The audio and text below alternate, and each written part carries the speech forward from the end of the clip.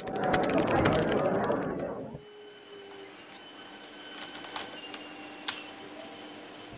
and welcome to another Fundamental Investing through the use of Python programming. In this tutorial we're going to be putting everything together now and finally incorporating where we just were with Quandl and stock price with our screener now. So the first thing that what we're going to do basically before we do it, instead of asking us, like right now we've got while true, raw input, what stock do we want to apply, and then whatever we typed in, that's what was shown. Now what we want to do is actually make it so whatever the screener picks, it will show, and only if that's what we wanted. Because sometimes, you might want to run the screener without, and just to generate a new array or list, and you actually don't want to chart everything. So that's okay. So we're going to go ahead and work that in there as well. So what we want to do is come to our screener, the screening program that we made, that all it did was screen stocks. And the first thing that I'm going to do is at least take just even better. We'll just take this one array. You can take all the arrays that you want, but I'm just going to take that array, copy, and I'm just going to replace this, first of all, each stock array. So that's the first thing that we want to do. And now, what we'll do is we'll loop through this, looking through the Yahoo key stats and find any that are exceptional companies. Now, the next thing that we want to do is really, I would say that's about all we need to do. What we're going to want to do now is scroll down slightly into the actual screening element, and we'll take this and we'll actually put this down below. But first, we'll take this define Yahoo key stats, and we really need to take this all the way really to this point here. So I would copy that and come over here, and below all of our other functions, come down, and we're going to paste this function. And it looks like we have a try, so we better close this with an exception.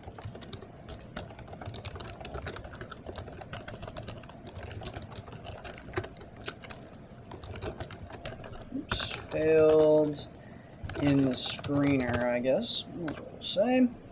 And instead of this being Yahoo key stats, let's actually just call this screener stock. And then what we're going to do is basically, if yes, then what do we want to do? Well, if the answer to that question is yes, then we would like to graph data. So we'll come down here and we'll just take this right here, cut that. If show charts equals yes, I would say try and accept here as well. Print failed to graph string E, and then we'll come here and we'll try to do graph data stock. Now we need to throw in this functionality there, and so if we go back to our screener that we did make that functionality right at the top here. So if show charts equals raw input, blah blah blah blah. So copy that, and we'll come down here, and before we do anything else, we'll ask that question. And now instead we'll just delete this, and the loop that we're going to run now is for each stock in even better, and that even better array will run screener and then each stock. And I believe that should be everything. There might be something we're missing here. Let's go look at that screener one last time. If it meets all those requirements. Okay, so that should do everything that we needed to do. So let's go ahead and run it. First question, would you like to show the financial data Quandl charts? Why, of course. Run it. AFAM wants to pull up AFAM. Sure enough, pulls up AFAM for the first stock that met our prerequisites. So here is that stock, and you can see the price, obviously, the volume, RSI, the net income, the revenue, and if I move this over, return on capital. Cool. So we'll close that one. Didn't like it. wasn't perfect for our tastes. Now we got this ACOS here, and this one, quite the nasty drop there from 45 all the way down to really under 5. That's quite nasty. Quite the rough drop there for them. And we can see their financials here, at least all the data that we have on them. And this brings up the point where I'm not positive that I would really want to cut this data away, because sometimes it's good to see like where you came from, so the more data the merrier anyways. And if you wanted to, you know, look at purely your data, you could always zoom it in. So, you know, clear that out. It's going to continue looking through stocks.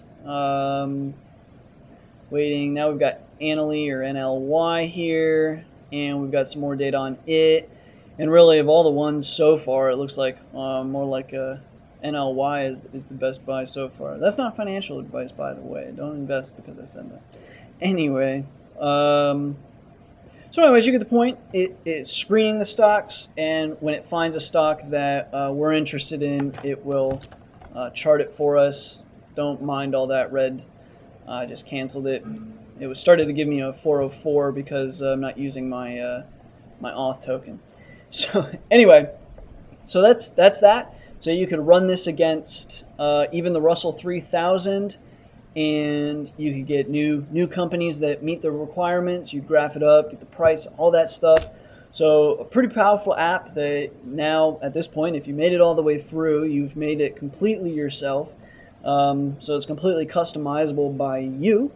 And so I think it's a pretty useful app to run through to decide on companies that you want to go long in. So hopefully you guys have enjoyed. I might throw in another video to show you guys how to trim that data, because it's not as easy as it was to trim the data for the other variables. But I'm just not sure how many people are even going to want to trim that, because I don't think you'd want to trim that data. You kind of want that historical data. But anyway, if enough people beg me, I'll probably upload that video too. So anyways, hopefully this series has been helpful to you guys. As always, thanks for watching. Thank you for your support, your subscriptions, and until next time.